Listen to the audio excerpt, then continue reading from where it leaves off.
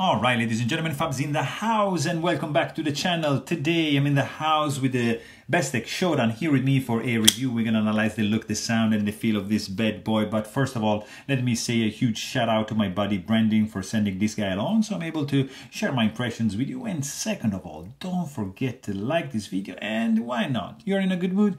Subscribe to the channel, because I'm just gonna keep cranking out some content for you guys, and it's gonna be pretty fun, I hope. Let's get started, guys. Overall length on this bad boy is going to be 8.6, 8.7 inches, so not a small boy. 3.5 inch long cutting edge, but 4 inch long blade, and almost 5 inch long handle, which translates into 22 centimeters for the overall length, and 8.5 for the cutting edge, and 10 for the overall blade length, and 12, a little bit more than 12 for the handle.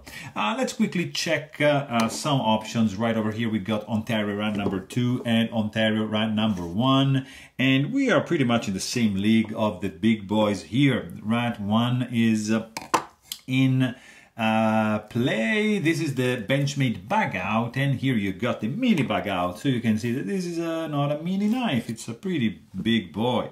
And look at that, Spyderco Paramilitary 2. It's pretty much it's a little bit smaller than that, and Para 3, of course, kind of like dwarfed by that. Here you got Chris Reeve Knives, large Sebenza 21, and of course the small Sebenza 21 is gonna be up here next to, let me show you this guy over here, because yeah, that's the Hinder XM18, so another popular option right there. What else can I show you? A couple fancy ones. Here you have Spectre by Holt Blade Works, and here you got Haptic by Holt Blade Works. So we are like in a different league completely here, but just to show you the size comparison, and why not these two couple here, because it's just like crazy beautiful. Shieldog of Custom Division, F95 NL and Neon NL in the house to show you how big the Bestech Shodan is. So these are cool, by the way, and this is also cool. It has some very interesting aspects, some that I'm not really fond of, but you know, you can't have all in your life. So what I like, for example, I mean, this is a titanium frame lock with marble carbon fiber scale, made in China by Bestech. It's the Shodan, so it's relatively cheap. It's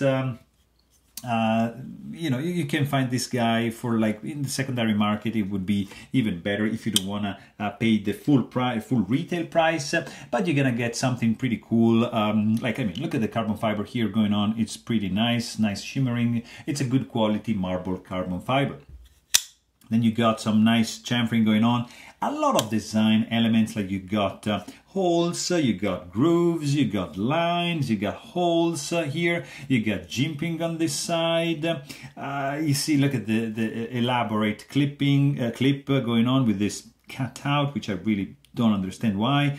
These three elements, you know, there's 3 holes, 3 of these, 3 of those, so I get that, yeah, but probably a little bit too much going on for my taste, at least.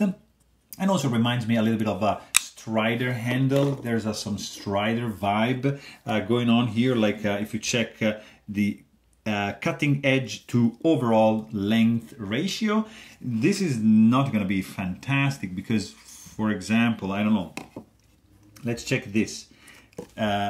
Cutting edge is the same, but look at the packaging of the Neon. It's just mind-blowing. It's not comparable, of course. So here you have a different grip. It's everything is different, so I'm not comparing apples to pears. But I want to say that Strider also carries like a similar handle to blade ratio. This is 2D milling scales technology, let's say, and you got one nice finger groove over here. So if you hold it like that, the finger here is going to be fantastic. Of course, you can choke it up and take advantage of this full finger choil right there. Very simple construction. You can also check my maintenance video if you are curious on how to maintain this guy, how to disassemble, how to take care of this, or maybe you're just curious, you want to see how this guy looks on the inside. Yeah, feel free, go ahead, look it up, and you're gonna find my maintenance. And then you got some titanium geared matching with this, you see, with this cutout back spacer, which is fully reaching here to protect the tip of the blade, which by the way is absolutely centered. You have also lanyard hole option, like just a hold milled through the scales and through the back spacer right there. You got an interesting look when closed. It's probably not my style because of the various elements going on, not really well tied together in my opinion. And then you got T8 Torx bit screws for the pivot and for the handle, and they're just like two, so pretty straightforward to take it apart. They're pretty much flush, just protruding just a smidge, just a little bit, nothing too crazy. Pivot is captive, is not spinning, and that's a very good thing. There's some grooves underneath, and this is not gonna turn when you take it apart. And then you got the stainless steel lock face insert screwed in from the outside with a over travel stop bar integrated in it, so you're not gonna be able to overextend the lock bar, and that's a pretty cool thing. Stainless steel detent ball. There is no detent ball ramp, so you're gonna feel a little bit of this step right here.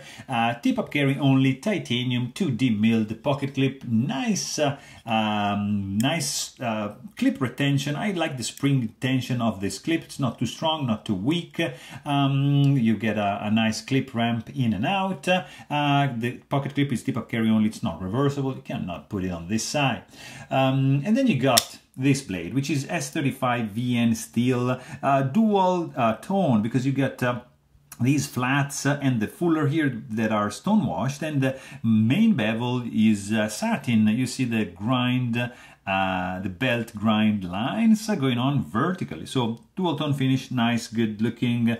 You got the divot here for your thumb, and then you slide it over, and then you got the jimping, which is functional, not too aggressive, even if it's that deep, because it's nicely chamfered around. There's a little bit of chamfering going on and stops like up to the beginning here of this fuller, right? And then of course you get a cutout. It's not sharp because there's extra chamfering, and this guy comes down to the tip, and you have 100% belly up to the no sharpening choil. Look at this. See, there's no sharpening choil. This is a massive finger choil, but you stop right there to sharpen. So be careful with that. You can't just go over, because you have this part which is done like that. So it's a good thing, but it's a bad thing. And then you got another 3 scallops elements going on both sides to reprise the 1, 2, 3, 1, 2, 3, and 1, 2, 3 mood motive going on all around the knife, except for the 4 jimped grooves on the blade. And then you have Bestech Knives logo and S35V writing right over here. So like the sterile look on this side. You have the plunge grind. Basically it's like perpendicular and just making a little curve up here. So that's something pretty strange, but it's just like that. And let's quickly see how thick this blade is. It's going to be 0.155, and the thickness behind the edge, let me see, right over here, oops, right over here, it's going to be, look at that, 0.016. So that's a pretty good slicer for a flat grind blade, not too thick. It's a very good slicer. This sound is a nice clack. Not too unique or like memorable, but it's a nice sound, nice and deep, pleasant. When you close the knife, you got this click, which is classic. So very pleasant sound. Interesting. Also, you've got some interesting weight, because you can also find a titanium version for this guy. This is, of course, is going to be lighter because of the carbon fiber, and it's going to be weighing in at 4.31 ounces in your pocket, so not too shabby for like a big boy like this. Also, like you choke this guy up like that, and yeah, I'm feeling some hot spots right over here. I choke up like that even more, so that is gone, but I still feel something right here in the clip, so it's not like ideal, a little bit sharp. You got enough room to disengage the lock bar, even like a milled out area which extends up to this point, so that's good. I would have preferred maybe some jimping here and just lose this jimping here, because it's like no, it's just aesthetical, you know, that it's flush, it doesn't protrude, so it's not useful. So something here to have a little bit more grip would have been fantastic, but whatever, not a biggie. Then the knife, I mean, it feels solid in the hand, because of course the backspacer extends to this point, so it's good. There's no flex. All these elements are conferring some grippiness to the handle, even if it's pretty smooth over here. But these are giving you the amount of grip enough. That's going to be enough so that you know, it's not going to be too slippery. Also, I mean, it feels pretty well put together. I don't see any gaps or misalignments or like something that it's like shockingly bad. It's not rattling when shaken, so fit and finish is, yeah, it's a pass for me. Also, there is no blade play, feels absolutely solid, up and down, left and right, no lock stick, finger soreness. It's pretty, you're gonna be pretty good as long as you do the light switch button and take advantage of this tiny flipper tab with this little jimping going on over here. Boom, you're gonna be in business. I don't really bother with the push button. I just banged the blade on my finger, but you know, just don't bother with the push button. It's not gonna work. Just do a light switch and it's gonna be fine. And then you got, of course, this guy is running on bearings, and the deployment speed is accordingly fast. And the closing action is what I really like, because you disengage the lock bar like that, and you see like the blade just wants to drop shut, but you put this guy in the vertical position and nothing happens. Then you need just to wiggle a little bit, and this guy is gonna glide down, which is really cool. Of course, you can take advantage of this hole over here and do a spidey flick. It's gonna be super fun, or just thumb flick like that. Fantastic. You can even use like 2 fingers like that and make sure that this guy is going to deploy reliably all the time. I probably prefer the spidey flick. It's just super classy in my opinion. Also, nice detent, nicely dialed in. It's very good. It works really, really well to have this blade fly out like crazy.